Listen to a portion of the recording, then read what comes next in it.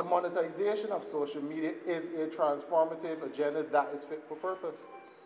The reality is that there are a few transformative agenda items such as the Junior Stock Exchange, the Collateral Registry, and revisions that could be made to the Small Business Development Act. So we eagerly await their fulfillment.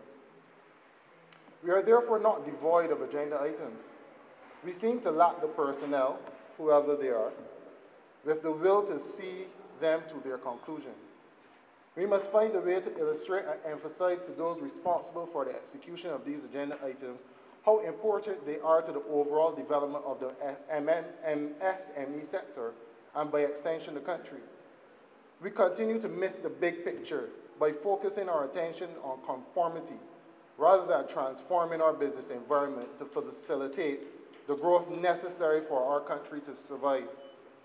For instance, the development of our MSME sector and the creation of more diverse wealth amongst our citizens is a vital pillar in our national development. Have we therefore missed an opportunity with the revisions made to the National Insurance Scheme?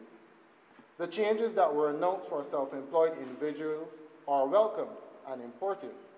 However, the changes only offer easier compliance and nothing transformative.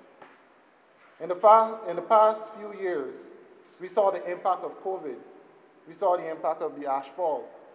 We saw the impact of a hurricane on the business sector. Also note that climate change poses a real threat to our livelihoods.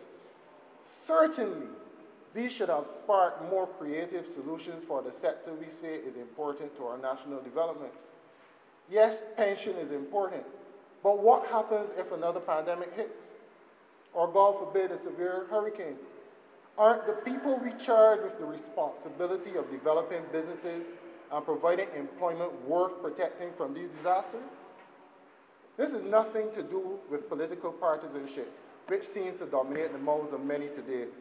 Those who are wise will always want to see any government succeed because it will benefit all of us. But we must address these concerns. MSMEs are still complaining about access to affordable financing, rising costs of doing business, and difficulties surrounding e-commerce. These are all transformative agenda items that are posed year after year after year. But as I said earlier, Rome wasn't built in a day. The perfect fallback, I guess. To be transformative, we must change the way we think, the way we act, and the way we function as a people. Maybe then we will see the bigger picture.